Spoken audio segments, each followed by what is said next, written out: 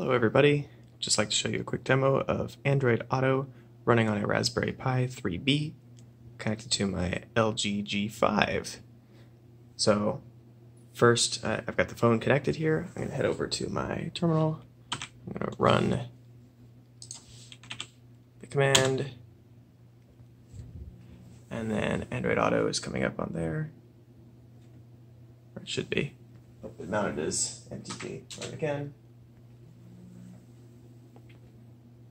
Now you see here, Android Auto, and we have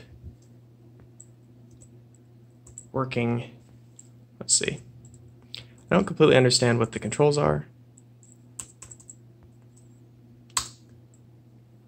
It seems like tab brings up the menu.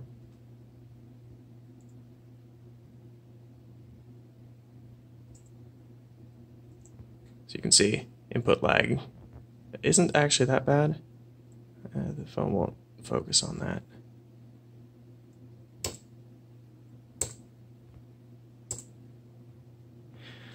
Touchscreen does not work.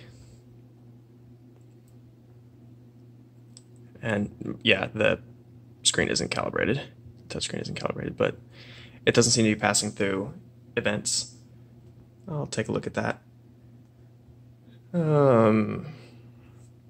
Anything that uses the microphone crashes the app. So like if I did right, or if I did, I think it's M for microphone, it brings up the microphone listen prompt, and then, as you can't see, it seems to go unresponsive sometimes. Maybe not that time.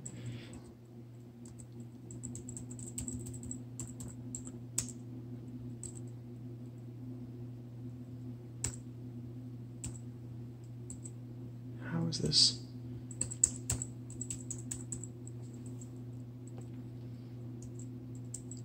It's not mapped like the desktop head unit is, the DHU. If I do delete is back, delete is back again, escape. Well, I have to figure out what the keys are. But getting closer.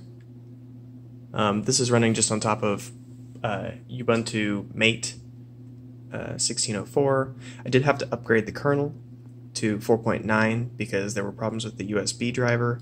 It would show the device disconnecting and reconnecting and disconnecting and reconnecting. And after upgrading to kernel 4.9, that seems to have fixed it. I just used the rpi-update script and let it do the defaults. And that seemed to be good enough. I'll post more updates on this as I have them. Thanks for watching.